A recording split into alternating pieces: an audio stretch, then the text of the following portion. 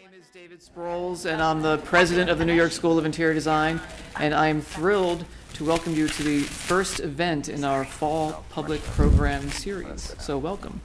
Tonight's topic is redefining traditional style for today's modern world. The lecture came about from a new collaboration with Traditional Home magazine in celebration of the New York School of Interior Design's 100th anniversary this year.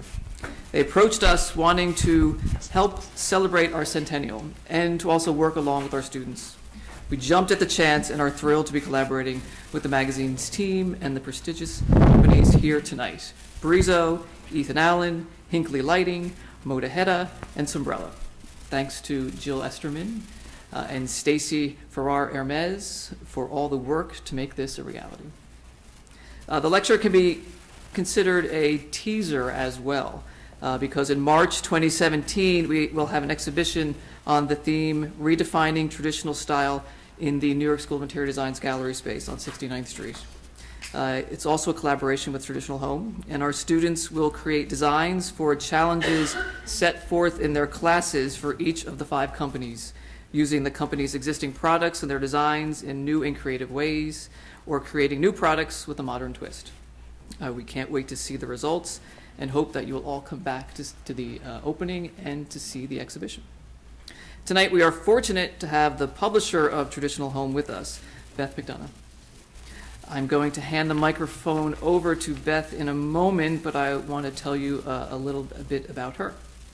Beth assumed the role of publisher in April of 2015, overseeing all marketing and advertising for the brand, which maintains a circulation of more than 800,000 and a readership of nearly 5 million. Prior to taking the helm at Traditional Home, Beth served as Group Associate Publisher of Marketing for Traditional Home, Midwest Living, and Meredith Home Solutions. With experience in a variety of publishing and marketing roles throughout her career, she has also worked at Mademoiselle, Elle Magazine, and Family Circle. That being said, Beth, the podium is all yours, and enjoy the evening.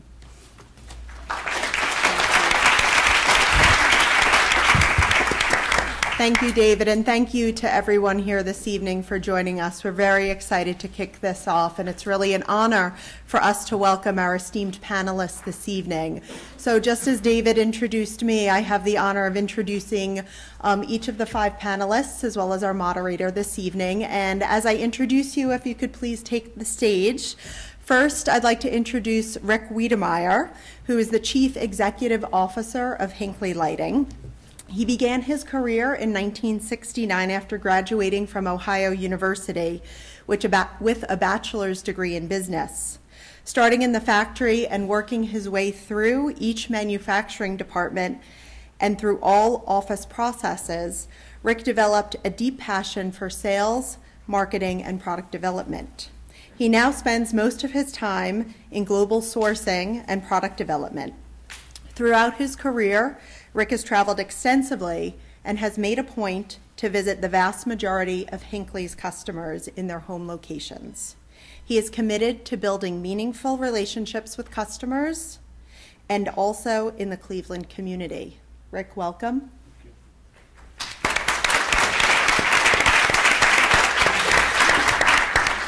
Next, I'm pleased to introduce Laura Brooks, who is the Senior Brand Manager for Brizo. As an integral member of the marketing team, Laura manages everything from photography to creative development to media placement, ensuring that Brizo continues its unique positioning in the marketplace. Prior to joining the Brizo team, Laura held several brand management positions with industry-leading organizations, including The Limited, Stanley Steamer, and Scott's Miracle Grow. Thank you for being here tonight, Laura.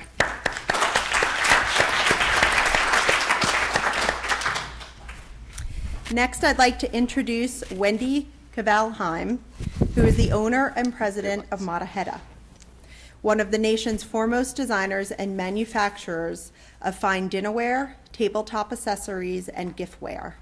Leading Mottahedeh for over 20 years as CEO and design director, Wendy continues to build on the company's tradition of producing fine museum reproductions. The company holds or has held numerous historic licensing agreements, including the Metropolitan Museum of Art, Colonial Williamsburg Foundation, the U.S. National Trust, Mount Vernon, and the National Geographic Society. In addition, she's collaborated with other past associations, such as the U.S. State Department, the White House Historical Society, and the U.S. Presidential Libraries. Her book, From Drawing Board to Dinner Table, chronicles the history of Mildred and Rafi Mottahedeh's business and their love of collecting. Wendy expands this view to include information about how products are made and what to look for in fine ceramics. Welcome to Wendy. Thank you for joining us.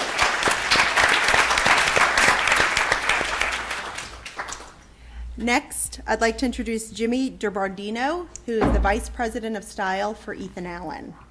Jimmy has been with Ethan Allen for 29 years in a variety of roles. He started in the design centers in Ohio and has slowly migrated east, now stationed with the company in their headquarters in Danbury, Connecticut. He's responsible for the brand image at retail and throughout the extensive product assortment available both in-store as well as online. Thank you so much for being here tonight, Jimmy.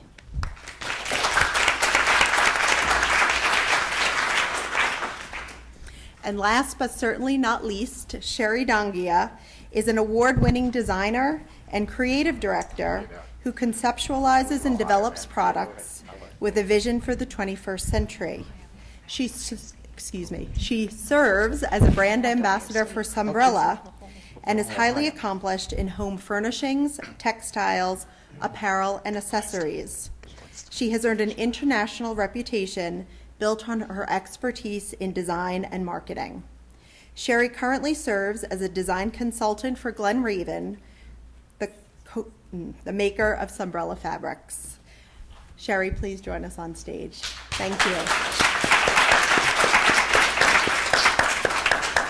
So guiding our conversation this evening will be Tori Mellot, who is Traditional Homes Senior Style and Market Editor, and a great collaborator for us. So Tori, thank you, and we look forward to a great conversation.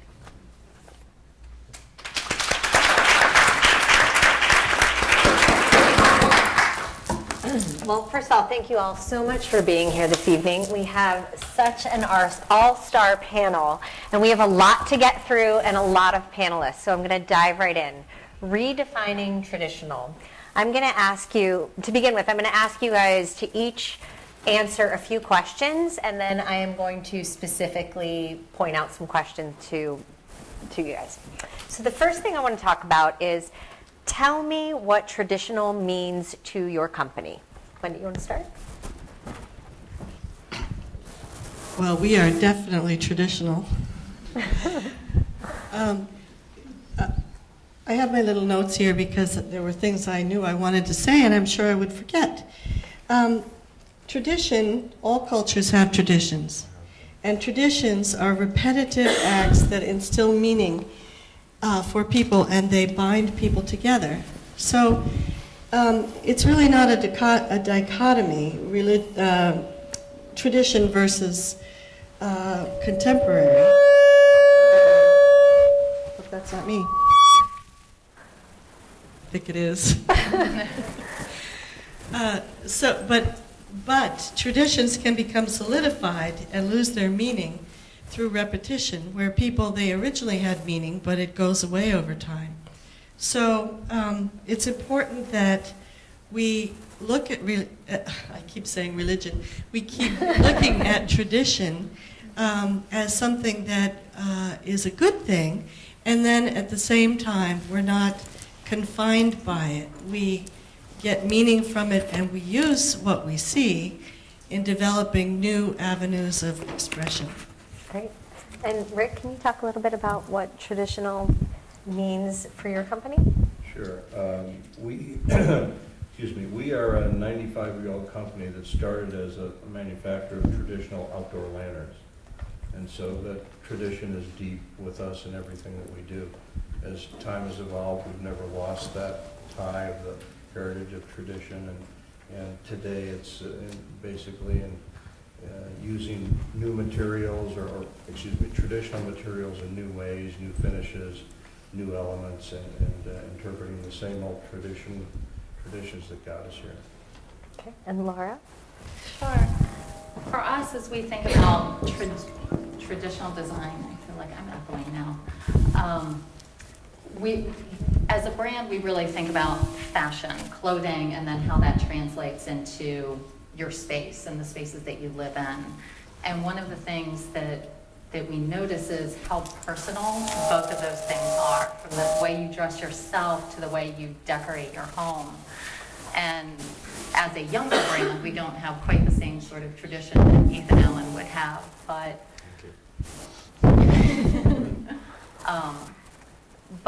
we really try and make sure that the products that we're bringing to market, we're spanning that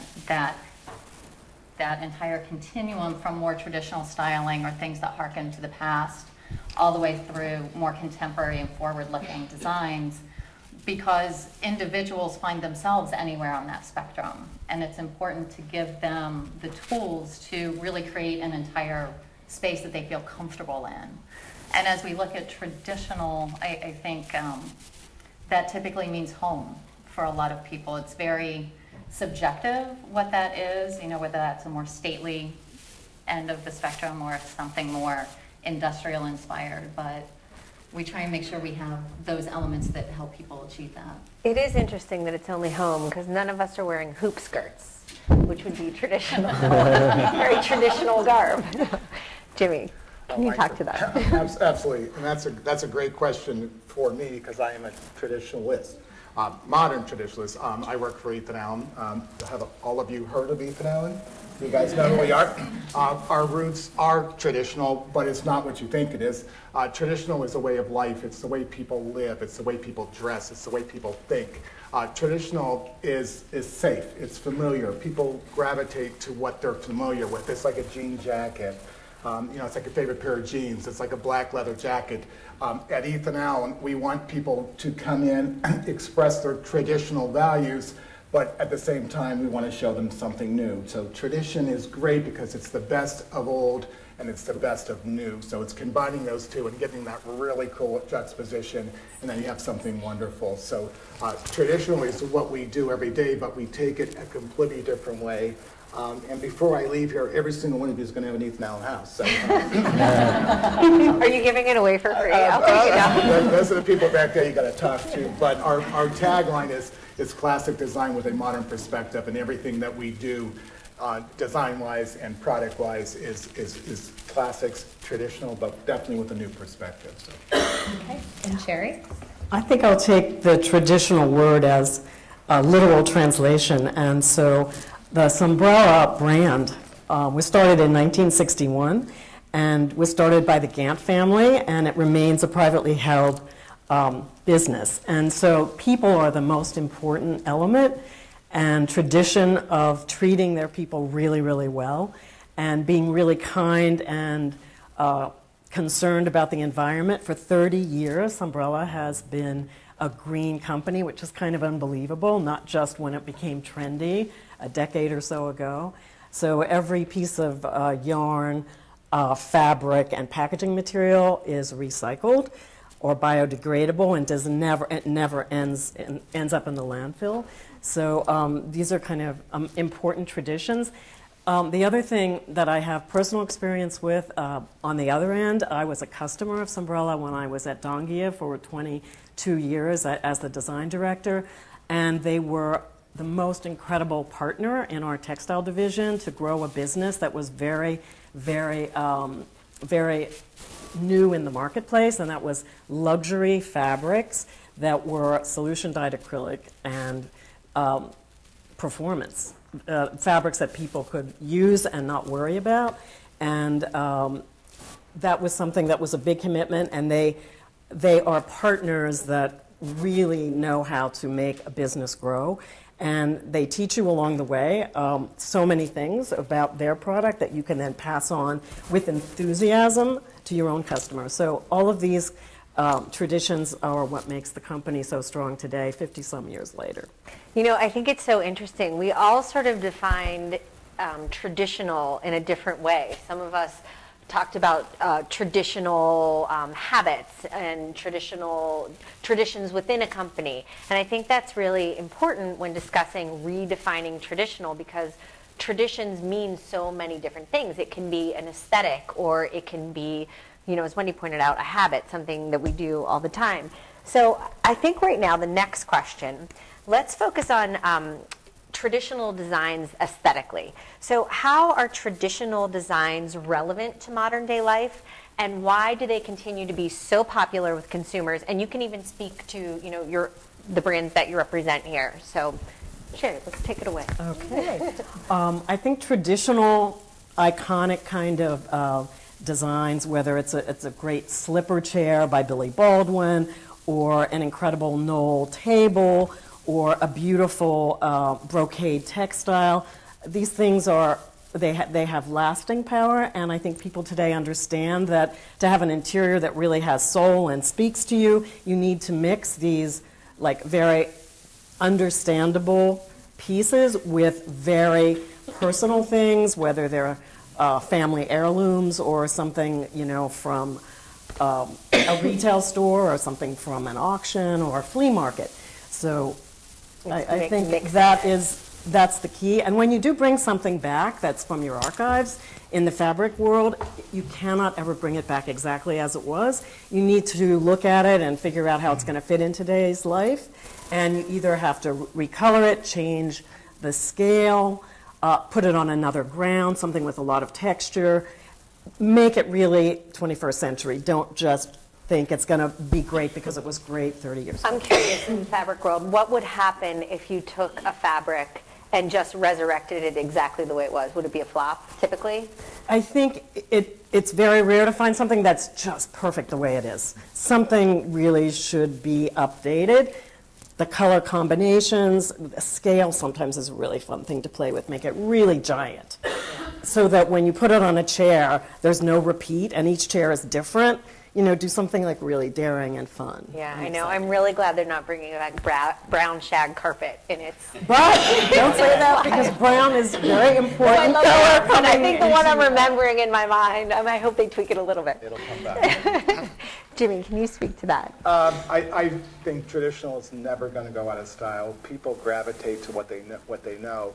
What's really cool, what's really important, our company, we have these extensive meetings, and we look at iconic pieces and we look at classics. And classics are designs that have withstood the test of time.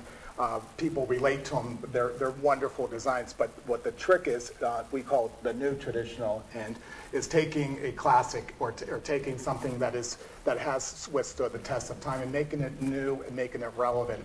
Our CEO has a question that he asks us constantly: is it relevant for the way people live today? So anything that we design, we love taking from the past, but we're always looking forward to the future. So to me, those are two great worlds. That, you know where you've been and know where you're going to, and kind of strive there. Customers come in, and we have all different. We have one of the largest demographics. We have 20-year-olds that come in, and we have 70-year-olds that come in. And everybody has a different interpretation of how they want to live, but everybody kind of gravitates toward the classics. So it's kind of our job to say, okay, here are the classics, but we've reinterpreted. Reimagined is a word that we use continuously. Relevant is a word. So let's take something that's tried and true, and let's take it to the next level, to the way people live today. And we are very, very conscious as designers and as a company that specializes in home interiors of how people live. And so we never stop. So we're always taking traditional design, and we're always taking it to the next level. And if you do go into an Ethan Allen Design Center right now, you're going to be pleasantly surprised, because it's really the perfect balance of what's old and what's new. So. Wait, Jimmy, I have a question. Now, you said that you have 70-year-olds and 20-year-olds. Yes. Would you say, typically, that the 70-year-olds come in and want sort of very traditional, or are they willing to like mix it up too? Because I'm sure the 20-year-olds, you know, it's kind of the It's sort of the moment of mixing and matching and high and low and things you've acquired from your grandparents. But I'm really curious about the older customer. It's amazing. It's not who you think they are. We do have the typical very, very conservative, very kind of predictable customer. But the customer, it's amazing because older customers are scaling down and they're giving away their furniture to their children, and they're moving to metropolitan areas, and they're thinking differently, and they're a lot younger at heart. So just because they're older doesn't mean that they are more stodgy. So actually, some of the hippest jobs we've done have been for older people, and some of the most serious jobs we've done have been for younger people who really want to say, oh, I want to be traditional. This will never go out of style. Okay, so we get that, but it's our job as designers to say, yeah, you can have the best of both worlds, whether it be a young couple or whether it be an older couple scaling down and moving to a metropolitan area. So they're all fun, they're all different. Every customer we have is different, so it's hard to pigeonhole each of the customers, but they're all looking for something. They're all looking for inspiration, and it's our job as designers and our job as one of the largest, I think, interior design firms in the world, to inspire these people and say, you can have traditional, you can have classic, but we're going to show you how to do it differently and make it more modern. We are going to end up with full rooms at Wiedemer by the end of this, let me tell you. Every one of you. Now, Laura, you have a really interesting perspective. We were speaking earlier very briefly, and Brizo is a relatively new company. So, and you guys, I know you as very modern, and you did that amazing collection with Jason Wu. So how do traditional designs, how do they resonate with your customer? So I actually love this question because we've been debating this in the office. What does traditional mean? What does modern mean? All of this, because they're words we throw around a lot, but they have such different meanings. And we asked a variety of designers, we just threw it out to them, what does traditional mean to you? And what we discovered was it's so individualistic. We had one designer based out in Hollywood, and everything we got, he was like, oh, it's chinoiserie, it's Hollywood Regency, it's, this, that, and the other. And then we had another designer, and she was bringing up lucite and things from the 80s, and that was traditional to her. And then we started talking about it, and we said, but then what's modern? And people started talking Bauhaus, and they started talking Eames, and they were talking about the Barcelona chair, which were designed in the 20s and 30s, but are still viewed as modern. So we actually have a lot of debate about what these words really mean and how that starts to translate into design and for us into decorative plumbing design. And where we're sort of netting out is that traditional feels like home, whatever that is for you. And it's very regional, it's very personal. I think there are certain characteristics. You can think of a stately design tends to fall into that traditional, sometimes more industrial elements. The rustic farmhouse movement, you see a lot of those reinterpretations or even restoring older pieces. But when we see it in room design, it's being mixed. It's being, as you said, reinterpreted in a different way. We introduced a stately collection last year, but we did it in a matte black finish. So just kind of a different way. We paired that with some stainless steel accents on it. And so it was a bit more of a modern edge to what would be a classic, more Edwardian style masculine design. And I see it being this mix and match and all of these different things coming together to create a space that feels comfortable and that, really puts you at ease when you walk in. I have to say that is one of the best descriptions I've ever heard. In fact, I think we can all just leave right now. No, just kidding. No, but traditional feels like home. And that is really, I think, at the crux of redefining traditional. It's not necessarily a Queen Anne chair. It feels like home, which is so fascinating. Now, Rick, you have another interesting perspective because you are a traditional, you started in traditional designs. So now, do you find that some of your customers are asking for more contemporary pieces, or more streamlined? Like, how are you reinterpreting traditional? I wanted to answer that question by making an example. If you think about the Edison lamp, the light bulb, the A19 60 watt, which was invented around the time the school was founded, that was mandated by our government to be discontinued about 10 years ago. And so what that did was that created a lot of focus on something that we've known all of our lives.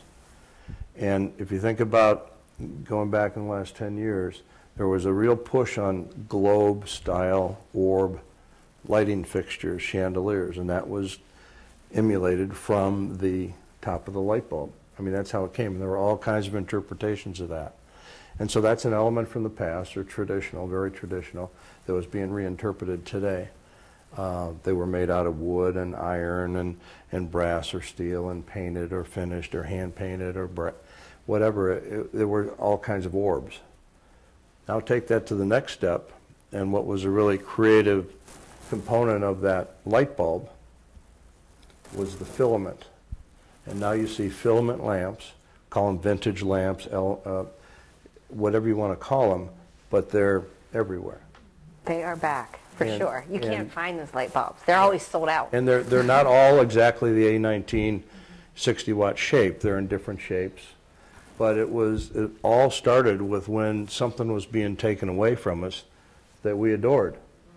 And that element, or that vintage lamp, we're translating it in industrial designs, and with everything is open so that you can see the filament of the lamp, whether it's covered by a wire mesh or something that you can see right through and see the element. That's just, it's a hugely popular. And I don't know that you would call it traditional, but the element itself is traditional. It is. That's a really interesting, I like that analogy. That's interesting to think about. Now, Wendy, I am very familiar with your product. Now, a lot of your offering is very traditional. And but I feel like you've been slowly infusing some more sort of contemporary designs. We've been trying to mix it up, but our clients, our consumers, don't let us move very much in one direction or another, because when you've developed a signature style, they're looking for that. But one of the things we did recently was did a more modern version of Blue Canton, which everybody's quite familiar with. It's the cobalt blue that's all over the South and all over actually colonial America.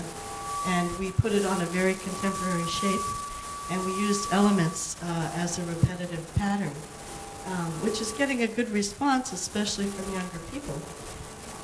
But what I focus on when I'm looking at things to do is whether I get a visceral feeling from it, which is a very strong like for that thing. And then secondly, I look to see if it has a story, because a lot of what we are presenting to people is the history of porcelain and the history of dining and the history of our nation, the United States.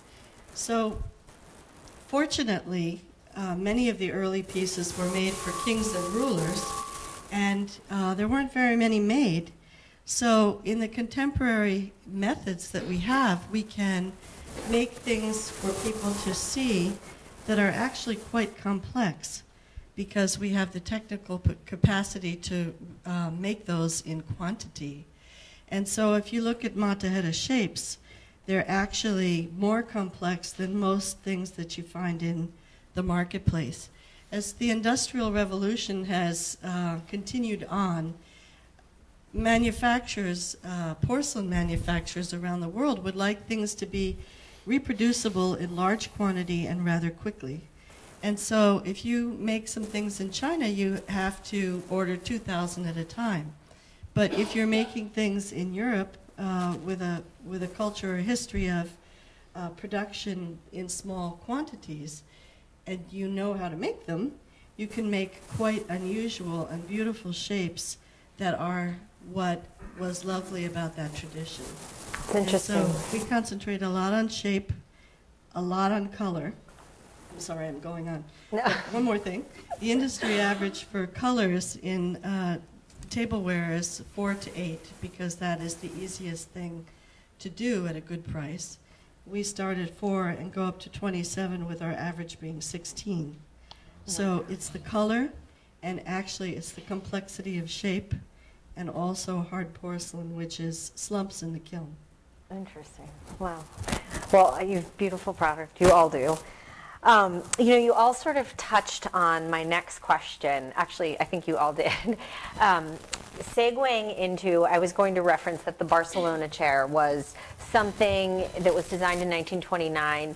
And in a way, all of these lines of tradition are being blurred. What is traditional? Is it a Queen Anne chair? Is it the Barcelona chair? And I guess, like I said, we all sort of touched on it, that it's not necessarily just an aesthetic now. It's something that's lasting and something that becomes an iconic piece, no matter what, you know, no matter where in time it falls or fell. How long do you think something needs to endure before it can be considered a classic? Is there a number, or is it just kind of like it just kind of goes on the continuum? I think it goes on as long as it's in people's vocabulary, as long as they're talking about it, using it, enjoying it. I don't think you put a number on that. 10 years, you're done. No, I don't think that's really possible. Good for a lot of people. But you know, there's so many. I'll speak about textiles. There's so many textiles on the market, over assorted.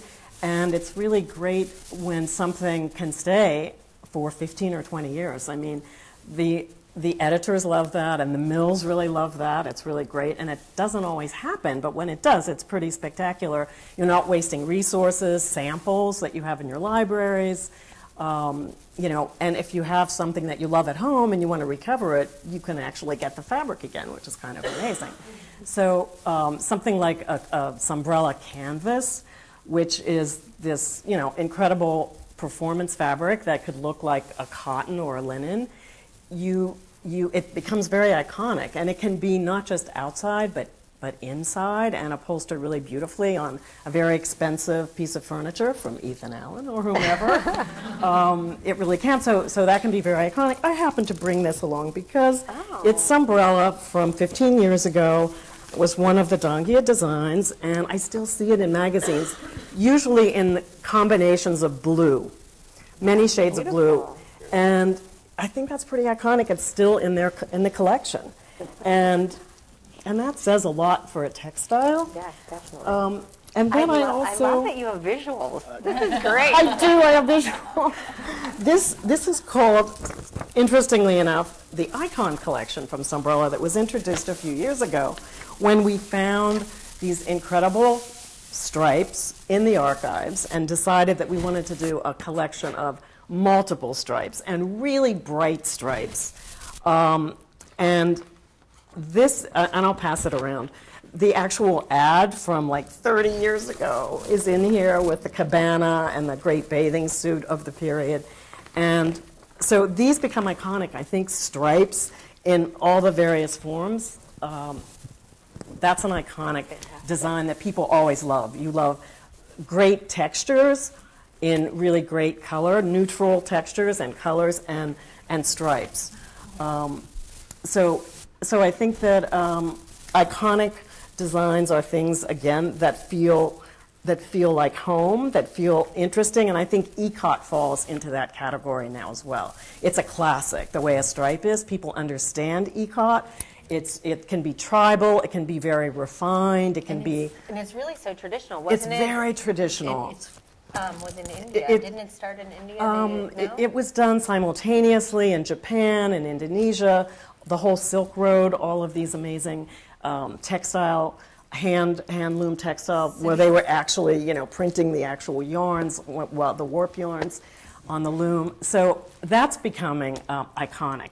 And people talk about and know about these things. I think it's really important that, well, now there's a whole emphasis. I think everyone loves and understands materials more than ever. They're educating themselves. And I just have to put in this little PR thing for New York Textile Month is happening right now. Some of you, does anyone know about this? It's throughout, it's being sponsored by all the different museums and design schools, and their exhibitions, if you just go online, New York Textile Month, and it's the first one. It was put together by Lee Edelcourt, who's the new dean of fusion design, hybrid design, which is so important. I think we're all kind of talking about breaking down barriers and fusion of old and new and traditional and mid-century modern. We didn't really mention that, but that's a major favorite of the millennials and others. They love that. And they look and at those that furniture, as like they a look at classic, that as an a icon, classic. right. Exactly. So I think it's really exciting that people are understanding so much more and making textiles also iconic kind of items, not just furniture pieces from architects. Yeah. So anyway, New York Textile Month, and there's exhibitions at museums, there's ateliers that are open to the public. It's really, really wonderful, and it's going to be going on for another week or so. Oh, good. We'll look it up online. Now, would anyone else like to address that question? Does anyone else have a really profound answer? I think she touched on something that's really important when you think of iconic pieces, and that there is a certain chameleon-esque quality to them, and they can start to bridge different style categories. They can work in different types of environments, and I think when you start to get those designs that if you look at it in isolation, maybe it's hard to say, is it traditional, is it modern? But you start to put it in an environment, you start to put the other things around it, and you build a space, and it can work as well in something that's a rehab of an urban loft somewhere in Soho, and it works just as nicely in a fabulous home in Connecticut. And I think those pieces that can run the gamut are the ones that start to become very iconic and can last for a very long time. Yes, please. If you guys wait 4 minutes, we're going to bring a sofa in here, okay? And we're going to put Sunbrella on one of your sofas. And lights are coming down, and you're all getting dishes. You brought something really interesting up. You brought up the Barcelona chair. I'm going to talk about the Windsor chair. Our best-selling chair is a Windsor chair, and everybody knows what a Windsor chair is. It's a couple hundred years old. And but our best-selling finish is black. So we took a Windsor chair, I think you mentioned it earlier. We took a very, very classic chair, a very historic chair, a very, very recognizable form, and we offer it in black. And I just finished a friend's house, and I'm not going to talk about years because I just had a birthday, big one. Happy birthday. So I think it's generational. To answer your question, I think it's generational. What's really interesting is my father, who's going to be 89 years old next year, wears a jean jacket. His father, my grandfather, wore a jean jacket, and I wear a jean jacket, and my little nephew wears a jean jacket. So I think it's generational. I think a classic or something that's traditional is something that is understood and that generations feel comfortable with. And that same can be with design, and same could be with furnishings and how people live. It was really interesting. I just finished a friend of mine's home. It's a 1742 federal home, and they're very young and they're very hip. But in their dining room, we painted every drop of wood white. So this old historic, traditional classic is now white. It's gleaming. It's being interpreted as modern. So we went into the dining room and we painted the dining room black. And we took Audubon prints. Does everybody know what Audubon prints are? They're the quintessential antique. And I had to explain to these 30-somethings what they are, and they're cool. But we mounted them in white linen, and we put white lacquer frames on them, and we put them in groups of 12 on a black wall. And then we took a very quintessential round Ethan Allen table, and we took our black Windsor chairs. So you walk into this very historic, very traditional home that is very comfortable, very warm, very inviting, but it reads modern.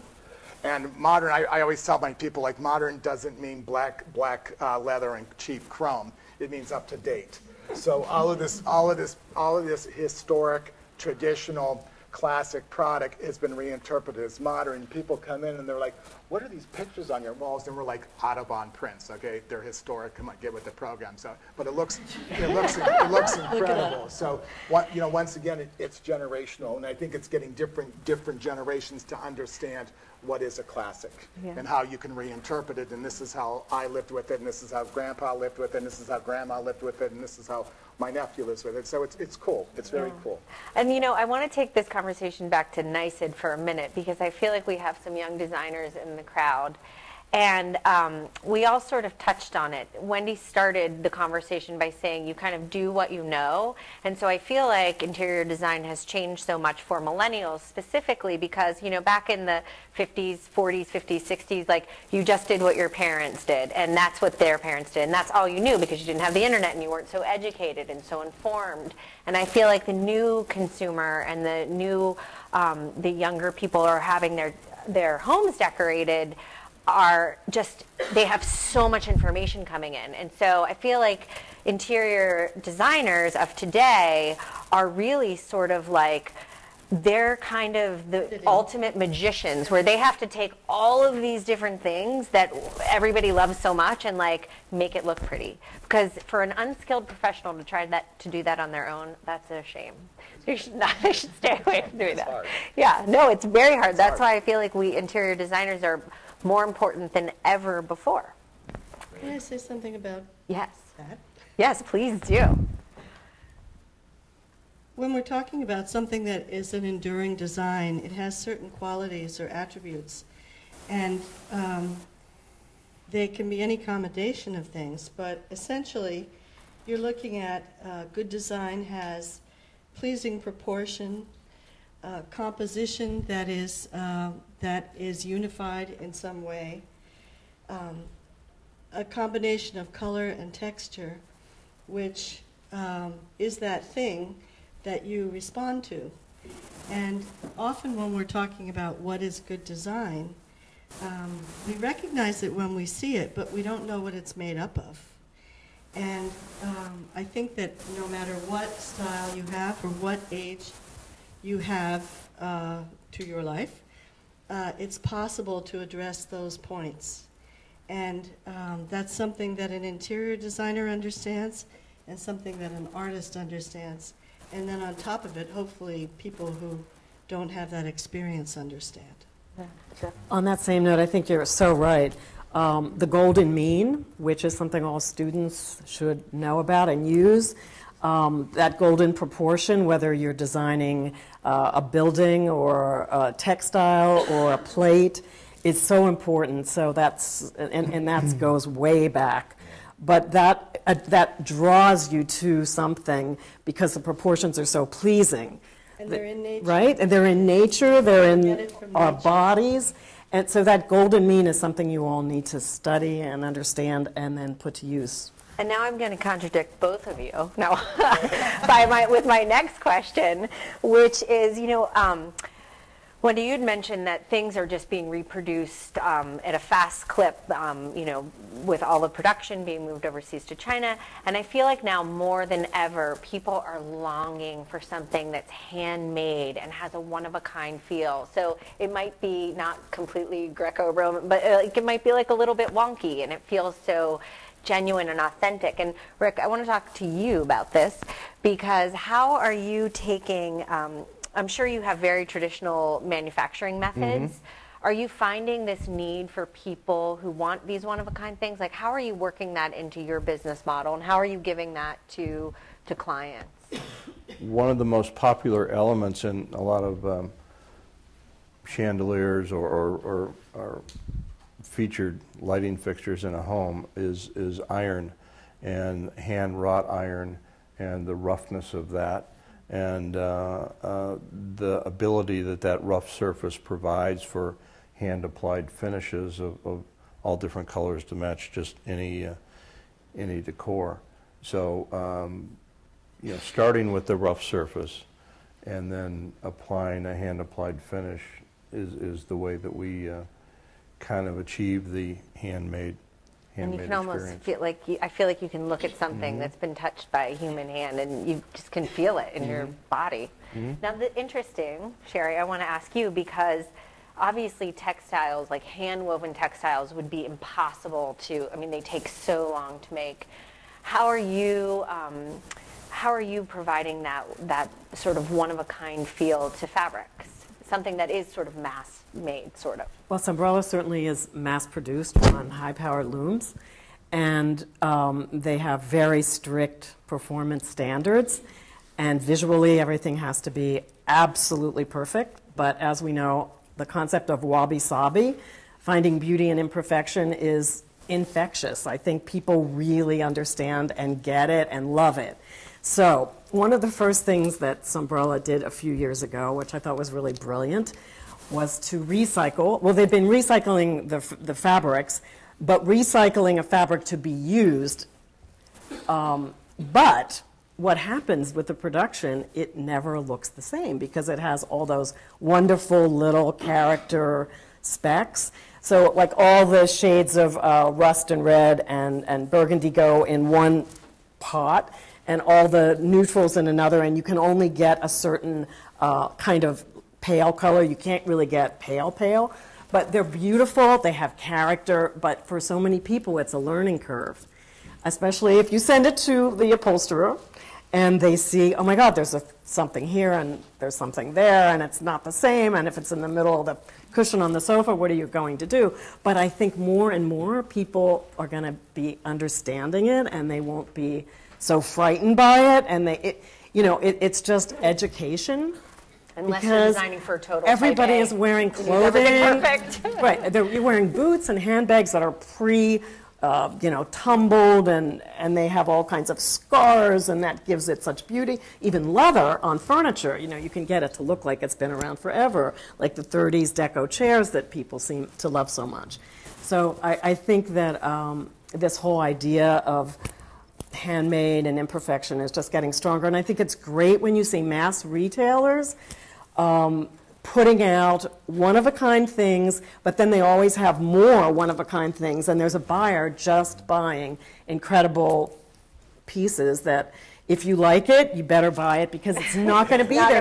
Something in that same category will be there, but not that piece that you love so much, whether it's a textile or a carved wooden piece. I just think it's great, and people love it, and I think it's already been selling very, very well. Oh, good. Big future in all Laura, of this. I'm also really curious to hear from you because, again, you sell something that's so sort of Durable. Yeah, exactly. Big How and heavy, how do you add that quality, that hand done quality?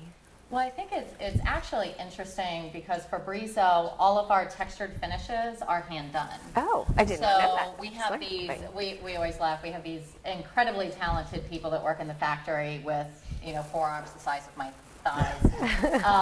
But they work on this big brushing wheel and they hand, move the product through and they hand buff it, and so each piece has a unique texture to it. They have certain directions that they're going to go that, one direction may be more pleasing to the eye, but each one will be a little bit different. And there is a hand craftsmanship that goes into our product that is something you wouldn't expect that there's hand craftsmanship behind. So it's pretty fascinating to be down there and to see these people that have the eye and they just pull it back and they look at it and they're like, okay, it needs a little bit more here, and it's just working on each individual piece to get it just right before it moves on in the process. So Interesting. More than you would think. Now, I'm going to change up a question just a little bit because I feel like we've kind of gone over this now. So I would like to know, when you're designing your collections, is there, this is more of an of-the-moment question, is there a particular sort of aesthetic element that you either are gravitating toward or that you're shying away from right now of this moment? Are you like, oh, I can't take scrolls, I don't want any arabesques, like no thank you? Like, is there a particular I guess kind of I'm asking a trend question of sorts. Jimmy? Oh, you look ready. You look ready. That's super important. Where we're gravitating toward is livability. Is more, people use it in every day. Finishes are becoming drier. Fabrics are becoming drier. The glossy, high sheen products are becoming less and less desirable. Because they're difficult to take care of? They're harder to take care of. People are living more simply. They're living more comfortable, more relaxed. And, you can take relaxed uptown or you can take it downtown. So to answer your question, finishes are huge. Every finish that we have developed has become drier, and the wood has become more important. Customers are going more and more toward organic. They're going more toward authentic.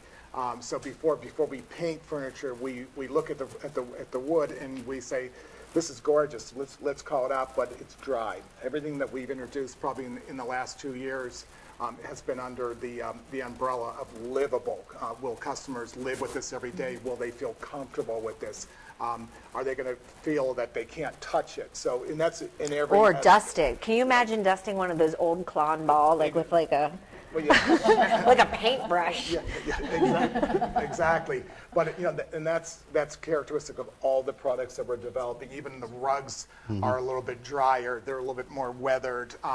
And we also feel products that when they get beat up and they get more used, become more desirable. They're less precious, and people tend to feel more comfortable with it, and they gravitate toward that. Even more of our formal products are getting drier. The finishes are getting drier, and the fabrics are getting drier, and the artwork is getting a little bit drier and more organic. So, are there any traditional elements that you're sort of preserving? We preserve a lot of traditional elements. A lot of the products at Ethan Allen are derived from traditional elements and traditional forms.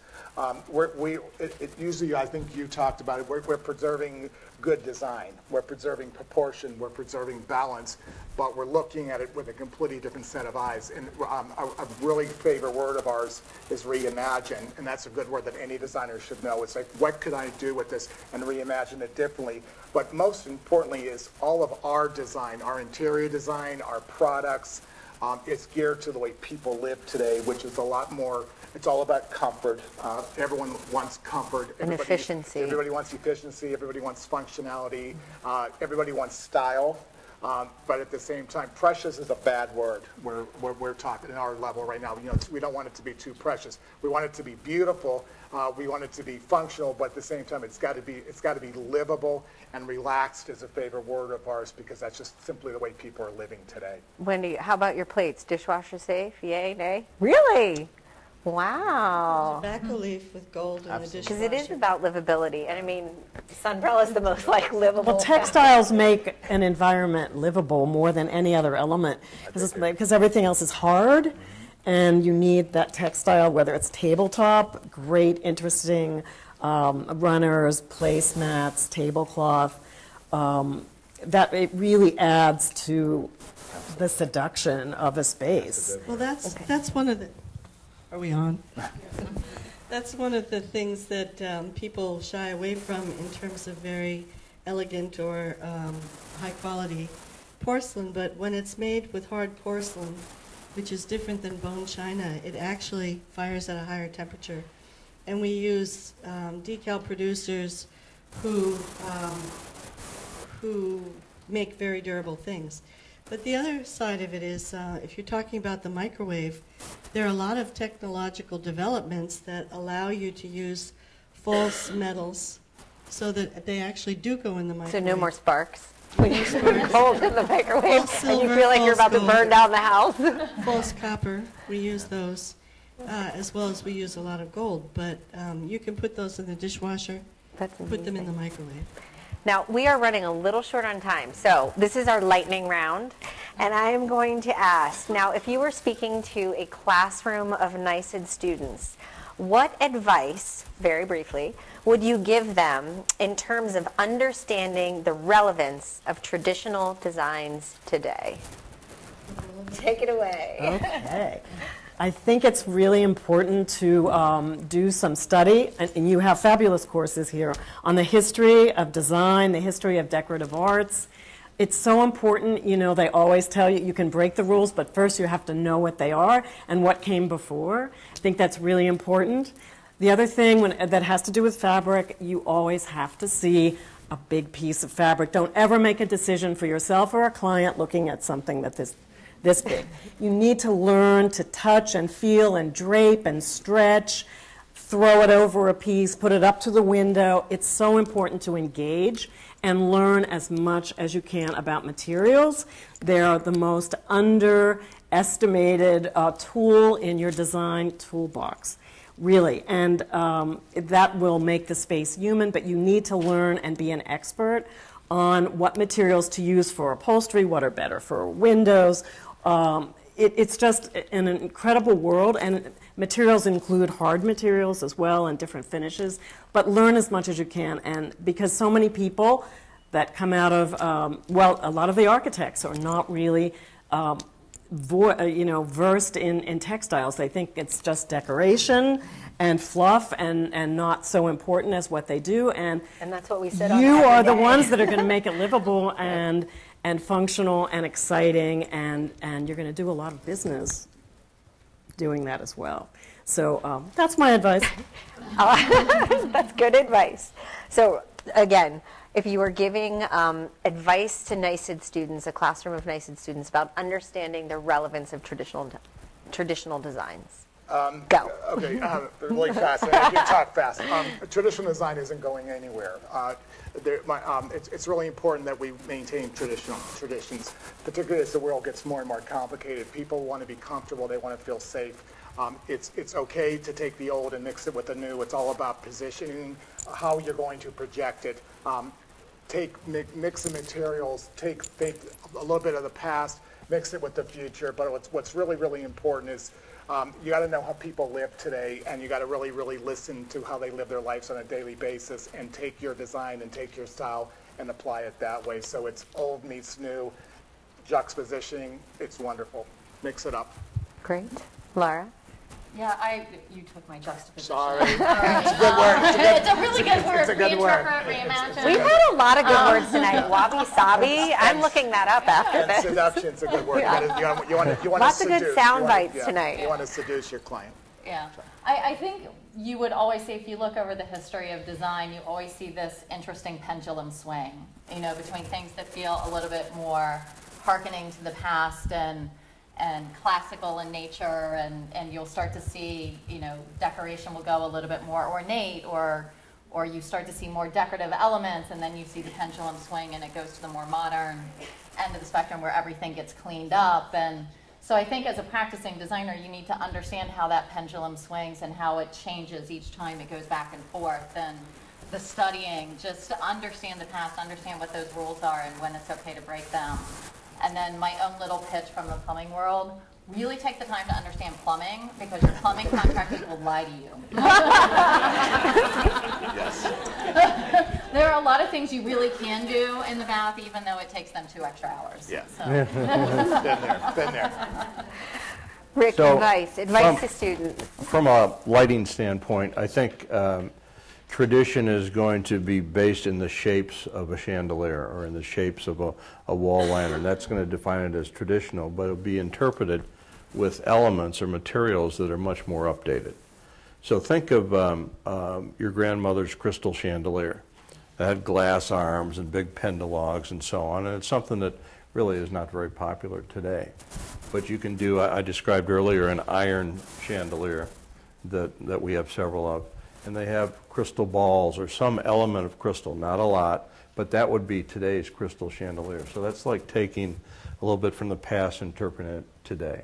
And knowing those elements and where the tradition comes from, knowing about the different types of glass and or fabric, if it's a fabric shade and more of a pendant kind of a thing. I think the importance is learn about the elements and the history of those elements. Talk about hard to clean, those all crystal chandeliers. I'm getting nervous just thinking about it. Wendy, advice that you would give the students? Strive for excellence in everything you do, and all the products that you make don't skim, because people respond to that. And even though it's expensive, there will always be people coming back to you because they understand the difference. Secondly, I would say that if you are curious about all cultures, curious about all time periods, you're going to find something in everything that you look at that will be inspirational. And it may not be something that you understand, but you will gain in your skill. And the third thing is concentrate on skills. You know, a lot of people have a lot of great ideas, but they're not actually very good at executing them. So that somebody who has a broad number of skills down to the smallest thing, like stitching a fabric or learning how something is painted in porcelain or how plumbing works, those skills are what are going to make you Excellent. Well said. Well, I think our panelists who are so passionate about design and so knowledgeable deserve a huge round of applause. Thank you all. Thank you all so much. So I would love to open it up to the audience. If you guys have any questions, we'd love to take some questions if you're up for it. Anyone? I have some photographs, some pictures and things if anyone wants to see. I'm just going to put them out here that are really kind of interesting. Sherri has a whole display yeah, ready to go. I And do. we're having a sofa shift. There was a question over there. Yeah. There was a question over there. Oh, there's a question? Yes. Come on. Hi. My name is Tomas. I'm with Donghia. Lovely Sherri. So my question was about the global market. What's traditional here is not necessarily traditional regulations. How do your respective firms address that? For example, I go back to Argentina and visit my relatives and my friends, and they think I am crazy for wearing Nantucket red pants. Which you might be. Traditional. It's something that's very tricky, very traditional. So what's traditional here is really very sort of wild everywhere else. How do your firms address that? Good question.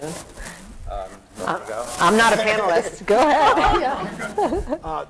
It's hard. It's very difficult because we have showrooms in Paducah, Kentucky, and Dubai. What you have to do is you alter. You take your brand, you keep the essence of it, you keep the core of it, but once again, it's how you project it and how you interpret it. So we have a lot of the same products because we're a global brand, and we don't want to change up our DNA. We don't want to change our message, but at the same time, what sells in Paducah, Kentucky isn't going to sell in Dubai. So you take it and you alter it. And it's all about projection. You take the same core product and you just project it differently according to where, and we're all over. We're in Saudi Arabia, we're in California. So it's a problem that we deal with daily, and it's conversations that we're still having with our organization. And it's hard, so you just project it. You keep the essence, you keep the message, you keep the feeling, you keep the vibe, and you just project it differently. Yes, Kind of, please. A number of years ago, we were having these design meetings at Vista Alegre in Portugal, where they would invite people, distributors from different countries, all the different countries that sold their product. And they gave us a little pad of paper and a pencil, and we went around to all the things in the room.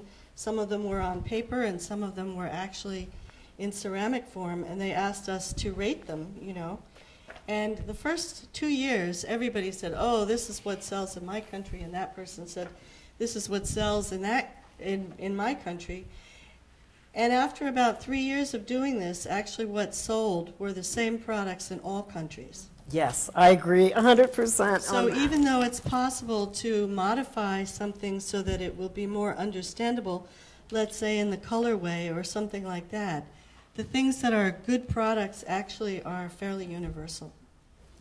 I think that's totally true, and I think the higher level, the more it's true. The world is really small. People see things. They're very educated. They travel, and they are influenced by the same museum shows and the same fashion and the same music, and the fusion of all of these things is really affecting everyone subliminally, as well as things that are affecting you. So I think it's very exciting that there is this sort of global trend where people are on the same wavelength most of the You might want time. to consider retiring your. I'm kidding. I love them. They're so classic, American. I think what's interesting that you had mentioned, we have a number of designs that are more in the Art Nouveau type of design genre. And we've always referred to those as more traditional designs here in the US. And then when we got out into global markets, we had the reaction, they're like, oh my gosh, those are so out there, they're so different. These are so modern. So for us, we're like, okay, just stick on the modern end of the spectrum and done.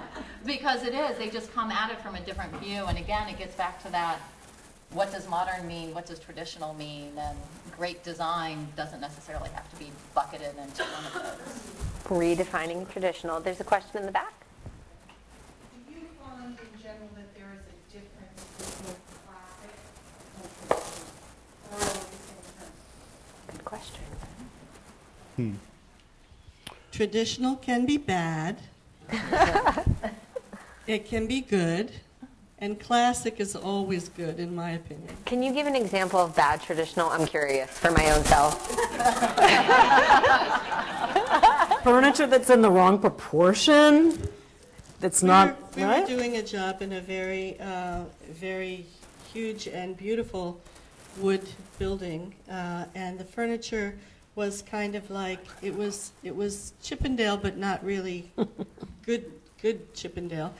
So that it had a lot of curves, and you had to, when you sat down, you were almost at the lounge level. You know, when you're sitting in a chair and you're doing things for, let's say, somebody in a more formal setting, they have to be able to perch. There is a height of a chair that makes it worthwhile because you can get up and down very easily, whereas that furniture might have been great in some small home, but it was completely inappropriate for that spot, and they had it for years. And so that's what I mean by bad tradition. I like that. Are there any other questions? Yes. I was just curious if there was a historic period for each of you that was coming out. Trends now? Historic period or historic style, like. Such good questions.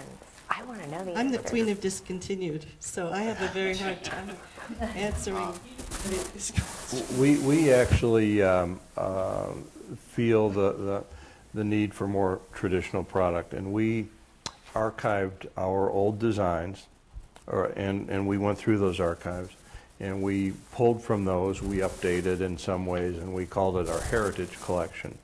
And that's been introduced now for about 3 or 4 years, and we're going to continue to add to that. So it's really, in reality, pulling from the old and making new interpretations of the old. And I would almost say that those, because of the timeliness, I think of classic more in a timeless kind of a thing rather than traditional. So there could be designs that aren't traditional, but they could still be classics because they've been a go-to forever. So that's the way I separate the two. Any other final questions? Beth? I was just going to ask, when you were talking about how handcrafted and hand application is so prized today, especially I think with younger generations, do any of you, as you incorporate that into your collections, find it difficult to find artisans who can do that handwork? And do any of your companies have programs where there's sort of an apprentice-like situation where you're encouraging younger generations to learn those handcrafts? You know, I can speak to artists using materials that are industrial, and most artists and designers only really love natural fibers, but a textile artist like Sheila Hicks has been doing wonderful installations. This was in the Palais du Tokyo in Paris, and that's all Sunbrella fiber and yarn. And it's kind of amazing to get an artisan that's an artist, that is very turned on by an industrial fabric because it's in a public space, so you don't want it to mildew, you don't want it to fade. And anytime it's a fiber or a fabric or a yarn, people want to touch it, so it's not going to be destroyed. And this is another example that I brought that I think is amazing. This is Her passion is amazing. This is a totem pole done by a Japanese designer. Her name is Yagi. I'm going to pass these around. Oh my God. And it's all Sunbrella, yarn-dyed stripes. It's been for 4 years at Jack Larson's Longhouse. And it's all Sunbrella stripes, and she engineered this in an amazing way. It's part of this peace project that she does around the world. And she's using, again, an industrial fabric to hand make this, but it's artistry and it's industry together, which is so important. And so, but everyone who's doing anything really relevant today are marrying those two things, the hand and the industry. And that makes for the most interesting pieces that have real soul and speak to, the 21st century, which is what I think we all need to be thinking about, not just how things were done. I mean, incorporating the best of the past, into something very new in the future, but it's all recognizable, so it doesn't feel alien. It feels like something you want to be around. Well, does anyone else want to speak to that? Well, I mean, you hit on a real sore spot because there is a big void. No, I agree. Yeah, there's a huge void in this country, but it's even starting elsewhere where we create product. I mean, there's some jobs that just are hard to get people to fill them. It's not because of skill so much, it's just they don't want to do it. People have to be in a culture of where one generation is teaching the next generation, and there's a willingness to do it. And as we're becoming that movie, what was it? The Big Nothing was coming, which meant that people were losing their traditions, you might say, or losing their capacity to do these crafts because the younger generation was not interested in it, and it's something that one person teaches to another with care. The places that porcelain is the best in the world are places where they have several generations of working on it, so they still have that capacity. And the other thing is that anything that we make into a design, we paint it entirely first. And then we separate it into different colors, like you do in a textile, only everything starts out being hand-painted, and then the choices are made from there. So that is an artistic process that goes on today. But we do have a problem in that not enough people are learning those special skills. Well, again, thank you all so much for coming. You are an amazing audience, but really, let's give it again for the stellar panel. Thank you all so much. And thank you. And I also just want to say thank you to NYSID for having us. You have a really great program, and we're so happy to be a part of it. Thank you all. Have a good night. Thank you.